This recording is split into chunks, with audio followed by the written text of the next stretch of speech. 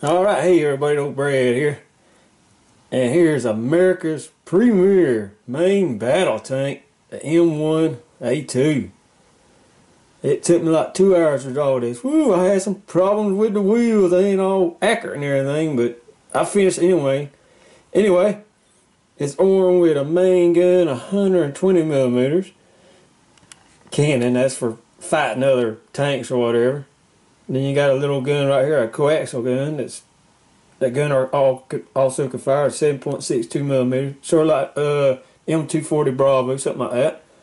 Then up here you have a 50 cal that you can actually now fire from inside, keep the gunner safe. And the action right here is a target in infrared and all that, I do believe, and night vision and all that. And this right here, that right there is the what the gunner uses to acquire targets, infrared, night vision and all that.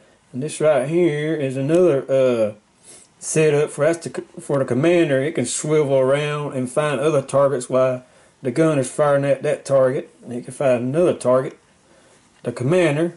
And here's a hatch and everything for, imagine the commander could come out and look around, and you got your antennas and all that and everything. But yeah, it was a struggle, but I finished it.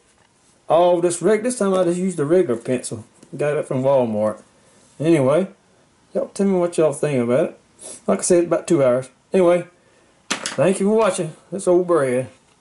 And y'all have a great day and great week. Thank you. Bye. Thank you.